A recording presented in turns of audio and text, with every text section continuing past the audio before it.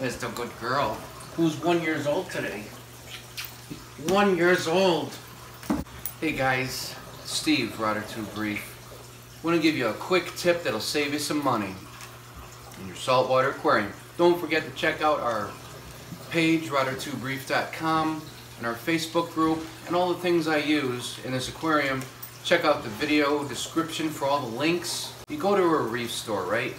Maybe some of you dose things such as calcium or magnesium or alkalinity. Not going to get into what those things are, but today's tip is dealing with magnesium. Magnesium is dosed, and as with anything, should be tested when you dose things.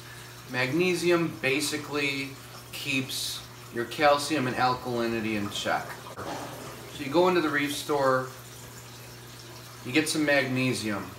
I don't have the price on here, but I think it's safe to say it's going to be about $15 to $17 for this little thing of magnesium. It's just crystals. Epsom salt. It's magnesium sulfate. Alright? Look at this. Use this to soak in the tub with. It's also used to put in your marine tank. It's magnesium. It's an element. There's no difference just because there's a label on here from your reef store. This is the same price as this. Which would you rather buy? This is what I've been using. Link in the video description to this, and I've pinned it at as the top comment. Check it out.